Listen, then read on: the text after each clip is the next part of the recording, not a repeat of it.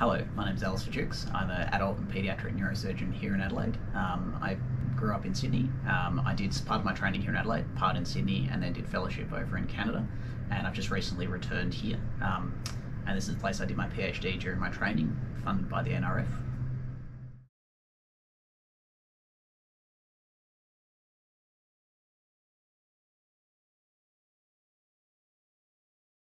What first got you interested in medicine?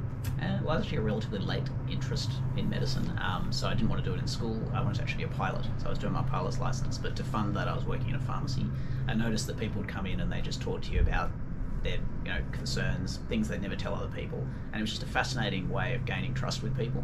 I thought I'd love to do this as a career because you just have this direct impact day to day on people just by making relatively small changes. So that was probably the start. And did you always know that you wanted to be a neurosurgeon? No, actually. Again, that came to me when I was working as an intern at the Royal Adelaide Hospital and just did a rotation in it. So I had the interest, but no, I was originally thinking I wanted to be a physician. Then I did it, and then, but definitely neurosurgery was, again, a latecomer to it. How many years did it take to train to become a neurosurgeon? So it's at least 7 years training within the training scheme. So I did a year of PhD as part of that. And then 2 years of fellowship as well. So around 10 to 12 would be the average. And did you have any standout teachers or mentors along the way? Yes, actually. So I've had a couple here in Adelaide. So Cindy Malloy has been a standout teacher for me, especially in the paediatric realm. Steve Santorinios over at the Royal Adelaide, again for doing skull base. And then in Sydney, Rodney Allen, who's a vascular neurosurgeon over there. So I ended up doing the same fellowship as him in Canada. But there's been several, and I think that's the beauty of neurosurgery is we work so closely with mentors and consultants that you've then got that opportunity to model your practice on people you admire, and I really enjoy that. You mentioned that you did a fellowship in Canada, so what was that experience like working overseas? That was fantastic, actually. I loved that. I would have go back again in a heartbeat just for the fun. But the town itself was lovely, the people lovely, and it's really nice to focus on a subspecialty that you're really interested in. You can really just focus on getting good at one or two things. And interesting, this is quite good because it's a crossover between neurology, radiology, and neurosurgery, doing endovascular neurosurgery, so clot retrievals for strokes, coiling of aneurysms, that kind of thing.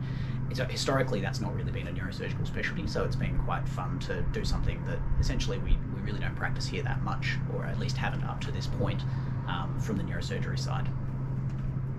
And where do you currently operate here in Adelaide? So I'm at the 3 public hospitals, so Royal Adelaide, Flinders and the Women's and Children's, and then also at Memorial Hospital as well. What's the most hours you've worked in 1 week? It'd be over 100. Neurosurgery is pretty classic for long hours. It depends on the job you're doing at the time, but I suspect it would be well over 100. The longest you've been without sleep? Again, maybe 30 something hours, doing an overnight on call and then operating the next day, something along those lines. What was your first surgery on a real patient? It was a chronic subdural at the old Royal Adelaide Hospital many years ago. It was actually in the middle of the night as well, but vividly remember, I think everyone remembers their first operation, so that one is burned in the memory. Do you remember your first surgery as the lead surgeon? It's actually that same one. Oh, it was? Same operation. Yeah. What's the longest surgery you've ever performed? Probably a bypass, high flow bypass, which would go for about 19 odd hours, something along those lines. Took breaks in the middle, but around that. What's the most surgeries you've performed in 1 day? Probably 7 or 8. Again, neurosurgery tends to be, we don't do things like colonoscopies that are 30 minutes or so the majority of them are fairly long, but probably 6 or 7. What's the most common surgery you perform? Luckily for me, I'm more cranial, so probably brain tumours, trauma, that kind of thing. But I think for most neurosurgeons, it's actually probably spine, but I'm much more a cranial neurosurgeon. So. And what's the most complex surgery you've ever performed? Again, high flow bypass, so a child with a dissecting vertebrobasilar aneurysm, and then essentially taking blood vessels from the leg and then putting them from the outside of the brain to the inside of the brain, and then reversing flow back down that aneurysm, which is kind of cool.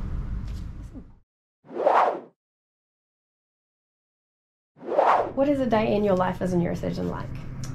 Well, fun mainly. Depends on what day it is, but generally it's a ward round around 7 o'clock, and then operating from around 8 till 5 or 8 till 6, and then around after that in the evening. And obviously throughout that there's also clinics, communicating with registrars, that kind of thing. and then on call as well. So if, say, there's a night that you're on call, you might have to operate or go in and see patients, that kind of thing. Ultimately, after hours is generally more registrar-led, but we're still obviously involved with that as well. So it's very variable, and I kind of like that as well. It's not that 9 to 5, sit in front of a spreadsheet all day. And do you have a particular neurosurgical specialty? Yeah, so my fellowship's in neurovascular surgery, so open and endovascular, so things like aneurysms, AVMs, fistulas, that kind of thing, and that's doing that through craniotomies in the skull, but also going up through blood vessels and putting in coils or stents, flow diverters, that kind of thing as well, and retrieving clots in, say, stroke. And what are some of the things you enjoy most about being a neurosurgeon? I actually really enjoy the team approach. I know neurosurgery historically has obviously been a bit of a lone wolf specialty, and we're very separate from a lot of other surgical departments because obviously the head is just us. But I actually really enjoy working with the craniofacial team over in the paediatric setting. They're a great bunch of guys and girls. We really get on well, and I think you learn hugely. No matter how far along you are, you learn from other specialties, different ways of closing wounds, different ways of thinking about a problem. I love that the most, actually. I think operating with other teams is just fantastic. And what are some of the more challenging aspects of neurosurgery?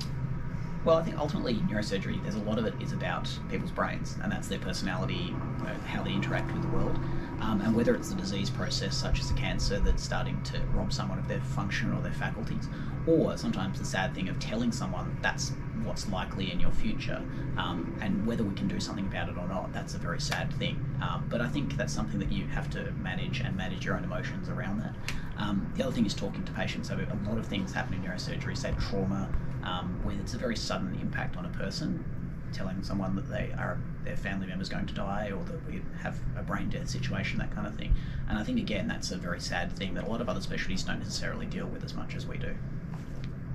And can you describe your approach when you first meet a new patient? Developing that relationship? Certainly.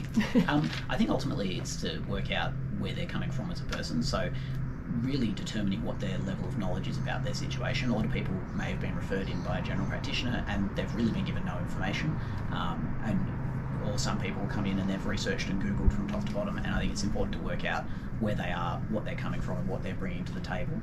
Also important to work out what their goals are, because a lot of neurosurgery is not necessarily about curing someone, it's about ameliorating symptoms and giving them the best chance of a good functional outcome. And you've really got to work that out on a person-by-person basis. What's acceptable to them in terms of a deficit, say if you were trying to remove a lot of a brain tumour, and what it is that they're prepared to live with afterwards, and what that trade-off and balance is. And I think really that's that open communication straight up front, not using words that might be not really, the patient's understanding may not be there. So it's basically just having that upfront communication. And I'm very honest with people, and I think they appreciate that. What advice would you give someone who was interested in pursuing a medical career, and particularly neurosurgery? I would definitely do it. I would do it again. I know a lot of people have, if you talk to them in the cafe, they might be, I don't think I want to do this, but I've loved every minute of it. And there are some frustrating parts, and I think a lot of that is frustration that you get in any career or any administrative system that works around it. But the actual subject matter of neurosurgery itself, or medicine itself, it's fantastic. And you get to go home and you can directly point to where you've impacted people's lives in a positive way. That's fantastic. And I don't take anything away from careers. My entire family are accountants, and I totally don't take anything away from that. But I like the fact there are tangible, there's names to faces that I've helped here, and that's what makes it worthwhile for me. So definitely do it. You also have an interest in neurosurgical research. What made you want to pursue research in addition to surgery? I think with surgery, you help one person at a time, and with research, you've got this potential to have a much broader impact, whether that's public health, whether that's designing, say, a new technology, or whether that's working on a new way of doing something. You've just got this ability to impact people you've never met, and that's the beauty of research, especially well-conducted research. Whereas, there's absolutely nothing wrong with doing surgery, but it's one person at a time, and I think you feel like you can have a bigger impact by research. How has the NRF supported you as an academic neurosurgeon? So I did my PhD with the NRF back 5-6 years ago now, and they supported me very well with funding and also with advice, because I think it can be quite daunting when you don't come from a research background to take on something like a PhD. And obviously you've got good mentors, but having the NRF there as a good support structure around the outside, as well as a funding source, has been fantastic, because there's people who've been through everything before, and when you feel like you're approaching a problem, there's always that tendency to think you're the only person that's ever happened to. But the NRF has just been a fantastic support in terms of funding, in terms of advice, mentorship, and also knowing that you've got a good focus of where you're going and how that research can be applied. So August is Neurosurgery Awareness Month. Are there any aspects of neurosurgery that you wish there was more awareness around? Yeah, it's actually something that's neurosurgery and neurology, but stroke and vascular problems are quite important because we've got the ability to intervene to the point of taking out blood clots when people have a stroke. And I think getting to hospital early, seeing a doctor, getting a CT scan and working out whether you're eligible to have that happen or not, it's a very time critical thing because the brain doesn't really have a supply of oxygen hanging around to just use. So as soon as you get a clot there and a blockage, the brain starts to die, so minutes count. And I think ultimately raising awareness of that and getting to hospital early if there are symptoms would be a fantastic thing and probably make far more people eligible for treatment. And what sort of things should people be looking out for? So things like weakness on one side, so if they say a facial droop or there's weakness on one arm, one leg, trouble talking, slurred speech, that kind of thing, and especially if they wake up with those symptoms, it's getting to hospital quite quickly and not waiting to see if they develop. Worst case scenario, you get a scan and it's normal, but no one's going to laugh at you, but I think it's better than the alternative of sitting at home and waiting to see if it gets better. What do you enjoy doing in your spare time? What are you passionate about outside of work?